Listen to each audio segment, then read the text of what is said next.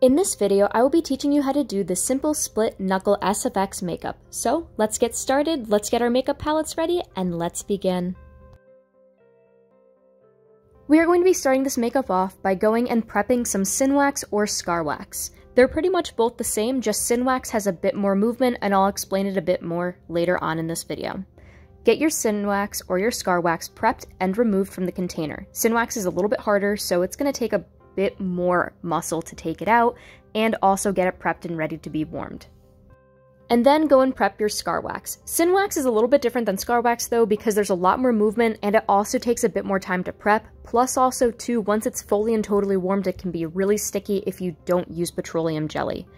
After you've rolled it out, go and create kind of a tube-like shape, put it onto a knuckle, and then from there remove some of the Scar Wax from both sides. Take petroleum jelly, and then use it to smooth out the surface and blend it in with your finger. Now it's going to look a little something like this. You're going to have a hump on your finger, and this does not look natural at all. So continue to go and blend the edges and remove Scar Wax as you go.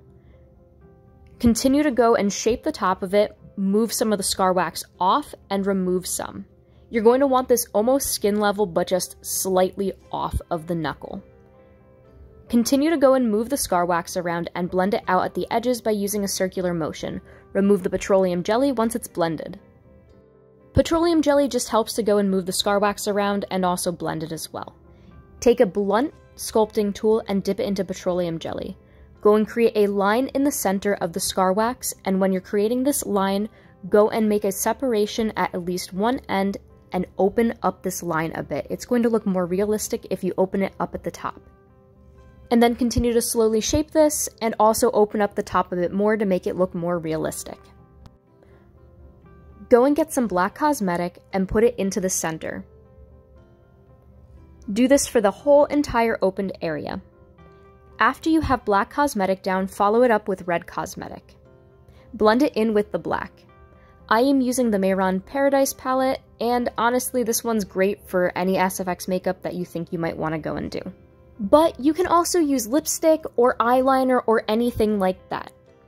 Now, after you've put down that cosmetic, take some powdered cosmetic, tap it onto your hand so you get a whole bunch out, and this color should be a off red / bright red. And then lightly brush the cosmetic onto the fake cut. Now, it's definitely really important to do this because you want to make it look swollen and as real as possible. After you brushed on the cosmetic, go and get fake blood and put it into the center of the cut. You don't want to use too much though. Just a very light amount will do, and it'll make it look pretty gross and also realistic. After the fake blood has been put down and also some of the cosmetic has dried or is fully and totally set, then you can go and move it around. I hope this makeup has inspired you, and thank you all so much for watching. Until next time, I will be posting more SFX videos very soon. Take it easy, take care, and make sure to like, comment, and subscribe.